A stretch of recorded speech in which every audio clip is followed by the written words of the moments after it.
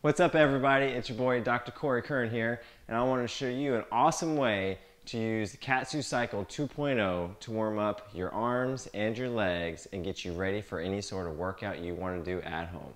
Check this out. Hey guys, so up first what we want to do is we want to take the KAATSU Cycle 2.0, we want to take that out of the box and we're going to connect the tubes. So connect the tubes to your KAATSU Cycle 2.0, and we're going to start off with doing an upper body cycle for like a warm up for legs, for arms, for back, for whatever sort of workout you want to do at home. This is going to be a great way to warm up your body if you don't have much at all. Got my bands, got my KAATSU Cycle 2.0. Let's get this party going. Turn the KAATSU Cycle on, hold down the power button. Few seconds. KAATSU, Pro. We're gonna do Pro low because we're doing my arms. Here we start off with just some light jump roping. All right. So I like to think about I'm getting in a fight. Okay, I want to fight.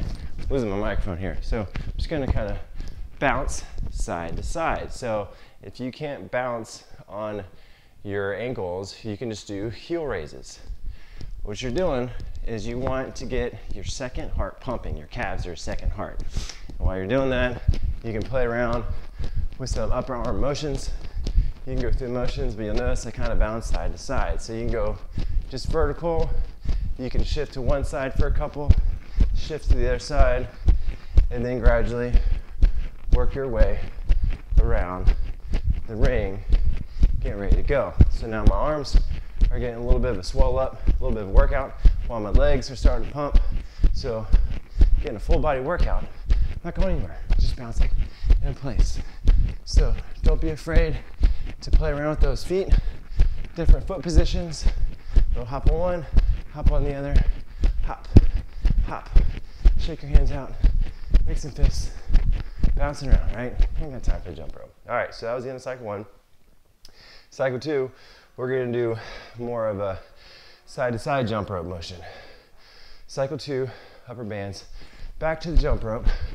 This time, we're going to go side to side.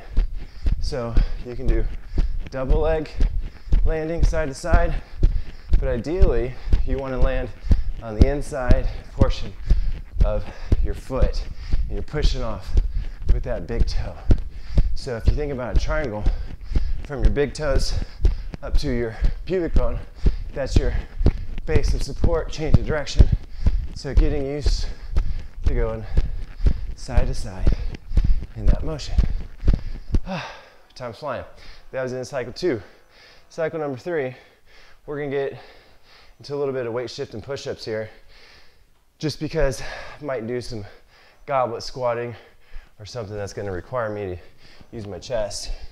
So starting off, just basic weight shift, going on your knees. Again, you don't need to do it from your toes. You can, but the point of this is to load your arms, get your shoulders warmed up. This is good for shoulder warm up. I like to do a couple push-ups, shift back, shift forward, back. See, cycle 3, already down. I gotta stay on track here. Cycle 4. So now what we're gonna do is basic squat with a heel raise, okay? So when I mean a basic squat, just more of a hip hinge squat. So a lot of people do their squats differently, but what I like to do, gradually work into it, turn toes out a little bit, and then you're stretching as you're squatting. So I'm getting to end range and then sinking in a little bit more.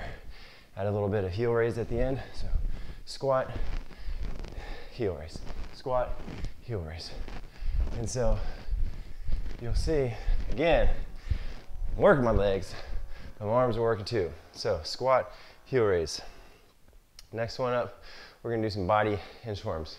This one's a little tricky. So stand tall, you're just gonna bend in half, walk out under your arms.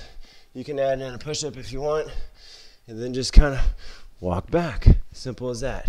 So this is basically a closed chain dynamic upper body warm-up. Walking out, and again, hamstrings are tight, so it doesn't have to be perfect. but just kind of walk it out into an inchworm. Okay, so that was the release of that cycle. Where are we at? Walk out inchworms. So now for cycle number 6, I really want to get my back and my legs on the same page here. So we're going to do what's called overhead Y squat. So pull your arms back into a Y position and then just squat down. So this is mimicking somewhat of an overhead squat sort of position. So really just trying to pull your shoulder blades back, thumbs up, and squatting down. Nice and smooth. Tuck your butt under. As you come up, really squeeze your butt. Okay, so we're doing about 10 of all these. That was a Y overhead squat. So we're gonna do the bear crawl, and then one more set of clap push-ups. So we should be on, we're on number 8. Okay, good, we skipped one, lost track. So we'll go right to the clapping push-ups. So again, using my chest somehow while I'm doing my legs. So we're gonna do clap, load into a stretch, fire it up, fire it up. Okay, if your ground's moving on you, don't hurt yourself. Okay, good. So I just felt arms release. So that was the end of that. Quickly switching gears to the legs.